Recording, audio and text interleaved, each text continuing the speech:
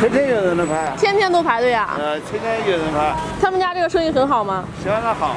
他们家卖的是扒鸡，为什么很多人都买他们家的藕饼？藕饼最出名，从6点一般排到晚上6点。那有时候最高峰有80几个人。80几个人就在这儿排队啊？一般排在那个。哦。这边排在那个和善园对面，是清真园馆对面，那边排在那个豆蔻对面。都排到这个街头啊？对，相当出名。相当出名哦。我看。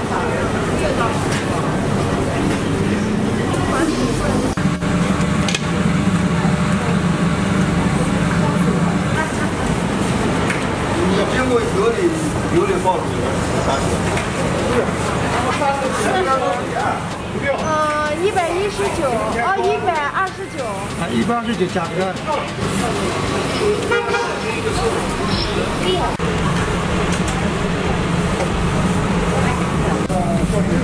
他们家这个是不是在这儿很有名啊？哪个？就这个藕饼。藕饼在南京市有名的。南京市有名的。哦。现在好多是冒名而来。这一锅藕饼要炸多久啊？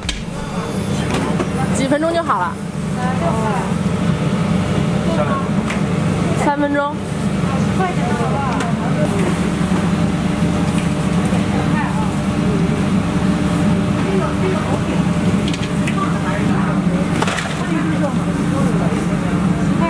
要多少？600。啊，5块。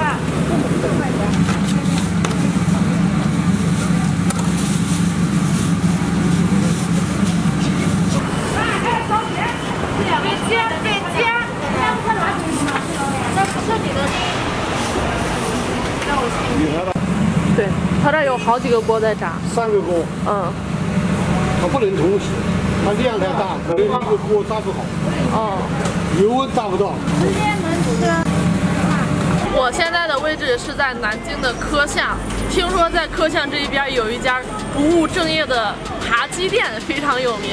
他们家虽然说招牌打的是扒鸡店，但是卖的就是最多的呢不是扒鸡，而是他们家这个另一个招牌是藕饼，香酥藕饼。因为我刚才在来的路上嘛，就已经看到有很多人在拿着这个藕饼。就是路过了，来了之后呢，确实发现他们家这个藕饼排队还挺长的，一直都在炸，而且供不上卖。这个呢是我要了一份儿，他们这儿是10块钱1斤。看一下这个炸的藕饼，炸的这个藕饼外面包的这个面糊里面应该有大料，看着这个颗粒挺重的，尝一下吧。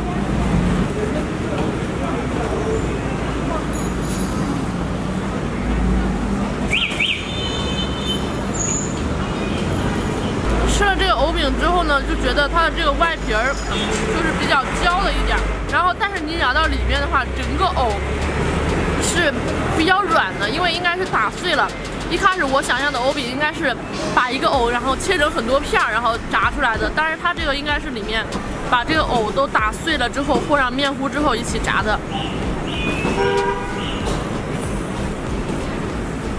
能吃到嘴里面的就是这个藕味是比较重的。这个藕饼怎么说呢？就是你刚开始吃几个的时候觉得还挺不错的，但是你吃到后面多的话，就会觉得有一点腻。我看有很多人来买的时候，他们都说要回家把这个藕饼给它烩着吃，就像我们那边有那种烩菜一样，把它烩到里面吃。